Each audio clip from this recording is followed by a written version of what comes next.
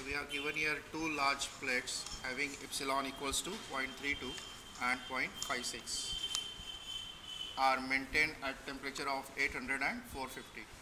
A radiation shield having epsilon equal to 0.03 on both sides are placed between the two plates. We are going to calculate the heat transfer per unit area without shield and heat transfer per unit area with shield and the temperature of the shield. So we have plate number 1 and 2 is without shield, is epsilon 1 is 0.32, epsilon 2 is 0.56, T1 is 800 and T2 is 4. Is sigma T1 to the power, sigma into T1 to the power 4 minus T to the power 4 upon 1 by epsilon 1 plus 1 by epsilon 2 minus 1 and area in numerator. So substitute epsilon 1 is 0.32, epsilon 2 is 0.56, T1 is 800 and T2 is 450. So we can find out Q12 by A. This is without shield. 5344.5. Calculate with shield. Epsilon 3 is 0.03. We don't know the temperature of 3, but we can very well write down that Q12 is consist of sigma into T1 to the power 4 minus T2 to the power 4. There are three resistances between 1 and 3, 1 upon epsilon 1 plus 1 upon epsilon 3 minus 1, and there are three more from 3 to 2, that equals to 1 upon epsilon 3 plus 1 upon epsilon 2 minus 1. This arrangement is only possible for flat plate. So we can calculate the modified value, that is with shield. The answer is 300.5 watt per meter square. Okay, now to calculate temperature at point number 3, we will equate Q13 equals to Q12. It is known that Q12, that is heat transfer from 1 to 2, is same as heat transfer from 1 to 3. It is also equals to from 3 to 2. Q13 can be written as sigma into T1 to the power 4 minus T into area A divided by resistance between 1 and 3. 1 and 3 is 1 upon epsilon 1 plus 1 upon epsilon 3 minus 1. Q12 dash we already find out is 300. 300.5 multiplied by area A.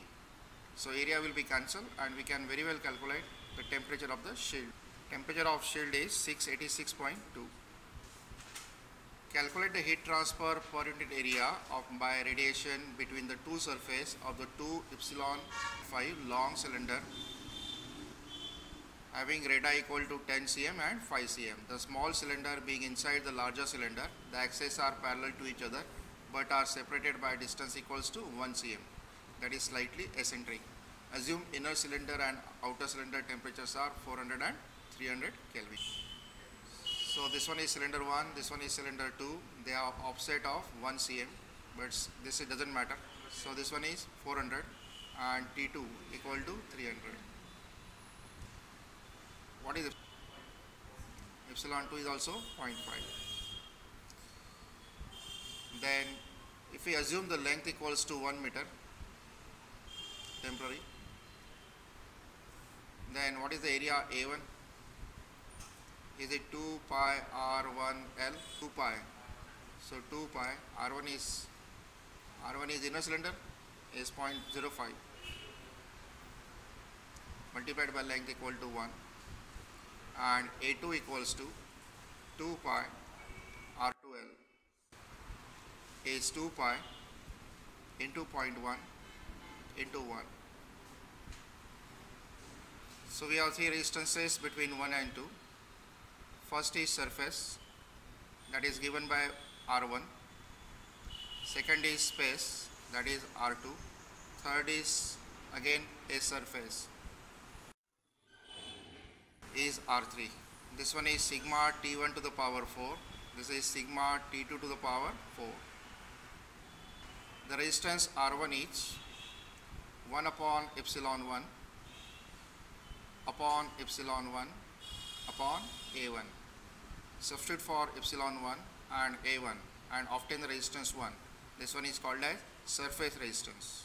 So this value come out to be 3.182. Now we'll calculate the space resistance R2 1 upon A1 F12.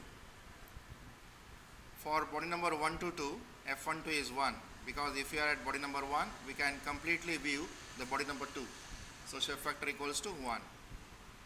So F12 equals to 1, A1 equal to this, we get, this answer is 3.182. Finally we calculate the surface resistance for body number 2 is 1 minus epsilon 2 upon epsilon 2 A2. Substitute for epsilon 2 equals 2.5 and A2 equals to 0.6286. Finally carry out the sum of this, that we called as sigma R equals to R1 plus R2 plus R3. So sum of these three numbers is 7.955. Procedure for cylinder and sphere. Heat transfer from body number 1 to body number 2 is sigma, that is Stephen-Boltzmann constant, T1 to the power 4 minus T2 to the power 4 divided by summation of sigma R. This one is 5.67. T1 is 400 minus 300 to the power 4, 7.955. This one is Q12. 20 is transferred from body number 1 to body number 2. So we want to find out the heat transfer per unit area. So this one is transferring from A1. So we want to find out Q12 divided by A1. That is called as heat transfer per unit area.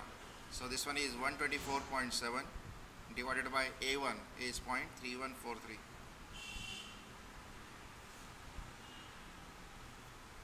Transfer is 396.7 watt per meter square. Is okay. So in this question we are given a 25.4 mm OD tube is used to transport a cryogenic liquid at -196 from a plant to an adjacent unit. The tube is enclosed in an evacuated concentric pipe of 52.5 mm ID having a wall temperature of -3. So first is heat transfer is without shield, and then we introduce the shield in midway in the annular region between the tube and pipe. We want to calculate the rate of heat gain by the liquid per meter length. So length equals to L. And the data for tube wall is 0.5, pipe 1. Inner surface of radiation is 0.03. Outer surface of radiation shield also is 0.03. Now this one is your tube, and this one is pipe. Pipe is, the temperature of the pipe wall is -3 and the temperature of cryogenic fluid is -196. And maintain T1 equal to this and T2 equal to this, but in case of radiation heat transfer is same, either from 1 to 2 or from 2 to 1. So without making any changes, we will call this as T1. Our answer will come negative, it doesn't matter. It just signifies the sound direction of heat transfer, and let make it equals to T2, because the higher temperature is wall. But it doesn't matter in case of heat transfer whether you calculate from 1 to 2 or 2 to 1. If you take 1 to 2, your answer will be negative. That just justify that it is transferred from wall to tube. This is OD. For this one, heat is transferred from this side. So OD will be DI for us. D1 is 25.4. Is it 0.0254? D2, that is a wall, is 0.0525 as 1 meter. Epsilon 1 for the tube wall is 0.5. On 2 for the pipe wall is 0.1. Temperature T1 equals to -196 plus 273 equals to -3 plus 273. So we can calculate area 1. This is cylinder, so area 1 is pi d1 L is pi d2 L. Area A1 is 0.07983. A2 is point same. So we will calculate R1, R2, R3. Then we'll sum it. Then we'll put substitute and find out Q12. This one is heat transfer without shield.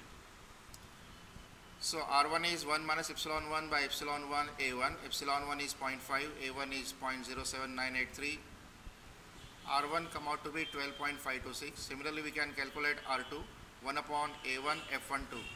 Body number 1 is inside. Body number is out to 2 is equals to 1. Equals to 1. R3 equals to 1 minus epsilon 2. Epsilon 2 is 0.1 and A2 is 0.165. So R3 is 54.54. Sum all the resistance and total resistance is given by. Now total resistance come out to be 79.26. We'll put up all this value in this equation. Q12 equal to sigma 5.67 10 to the power minus 8. T1 equals to 77 and T2 equals to 270. We are expecting negative answer from here. This one is a heat transfer is without shield. Now we introduce the shield in between 1 and 2 and we'll again calculate the heat transfer with shield. This shield is placed between midway. If I say this one is number 3, then is 1 plus D2 by 2.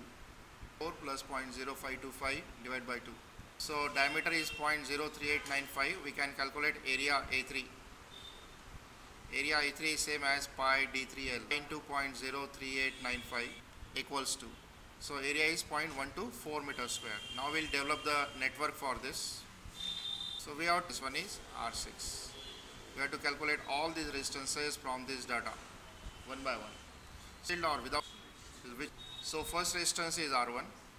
R1 is given by 1 upon epsilon 1 minus epsilon 1 A1. R2 is given by 1 upon A1 F12. F12 is 1. F13 from body number 1 to 3 is F13. Body number 1 is entirely closed in body number 3, so F13 equals to 1. R3 equals to surface resistance for body number 3 is 1 minus epsilon 3 upon epsilon 3 A3 3 because it is also surface resistance. 3 and 4 they are same value because 3 and 4 are surface resistance for body number 3, and then we require to find out value of R5 is space resistance from 3 to 2 is 1 upon A3. We are at 3 and we are going to 2, so is F3 2. Finally we have R6. R6 is surface resistance for body number 2 is 1 minus epsilon 2 upon epsilon 2 on the data given above.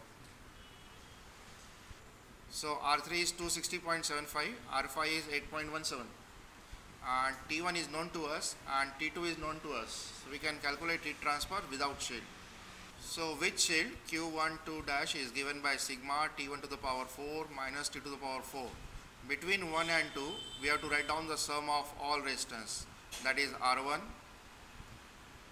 R2, R3, R4, R5 and R6 is 77 and value of T2 is 270. So find out this value. This is a heat transfer with shield. So this is again a negative answer and that is true also. So answer is 0.858 watt.